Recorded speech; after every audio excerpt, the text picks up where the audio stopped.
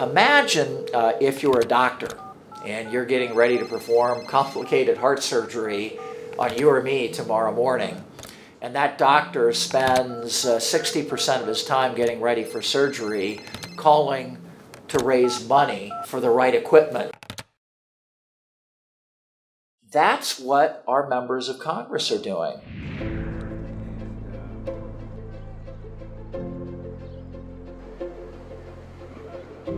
You start the day after you're elected raising money, and then you've got to continuously raise money.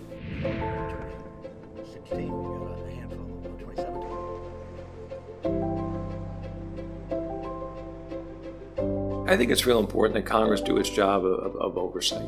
Congress refuses to take the tough vote, and they don't take the tough vote because of money in politics. We don't do what we should do. We don't cut programs that are wasteful, inefficient. We don't add programs that are necessary because those tough votes will cost individuals politically, and that's something that's fundamentally wrong. I know a lot of colleagues are spending a certain number of hours a day to go dial for dollars. I just find that really a soul-destroying form of scheduling. They're sitting over in the Democratic or the Republican campaign headquarters with a cell phone plastered to their face, raising money, drinking cold coffee, eating a pizza, and not solving our nation's problems, but trying to check off the box of that 50,000 goal of raising money that day. We must document this now and in a way that moves people to act and provides evidence of the need for change.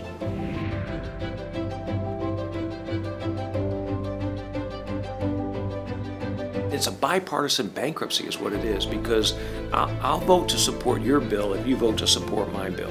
And we go down the road of putting this country further and further in debt. It's a broken system, and it has to be changed. Change. Change. We should know where money's coming from, whether it's $1 or $1 million. I'm really excited about speaking freely because I think it will make a difference, but we need help to make it happen. You got to work across the aisle with other people to fix it.